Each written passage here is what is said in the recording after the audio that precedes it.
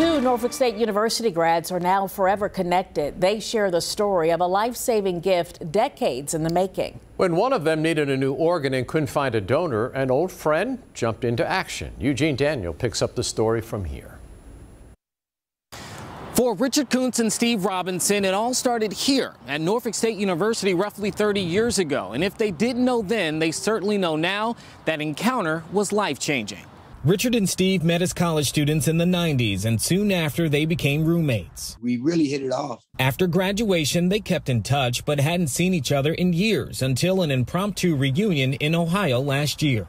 We really picked up where we left off. But something was different. Richard, though donning that hallmark smile, had lost a lot of weight. I told him, I was like, look, man, I just have this liver disease, been battling for a couple years. Doctors told Richard he needed a liver transplant. Though they hadn't seen each other in 20 years, his old roommate didn't think twice. It's going to save his life, and it's going to help me as well. Last week, the two reunited again, this time for organ transplant surgery in Cleveland, Ohio. They went under the knife on Valentine's Day, which Steve says is fitting, given Richard's role in his love story. Life I have, I got to say, it's because of him. He introduced me to my wife, Natalie.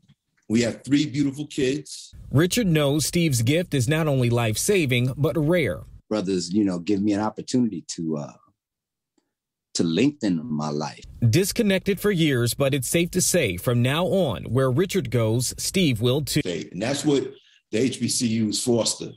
They foster love, unity, and lifelong bonds. In Norfolk, Eugene Daniel, 13 News Now. Richard and Steve are recovering in Ohio. February 14th is also National Donor Day. The U.S. Department of Health and Human Services says Black Americans make up the largest group of minorities in need of an organ transplant, and the number of Black donors who give while they're living is 10 times less than those who are white.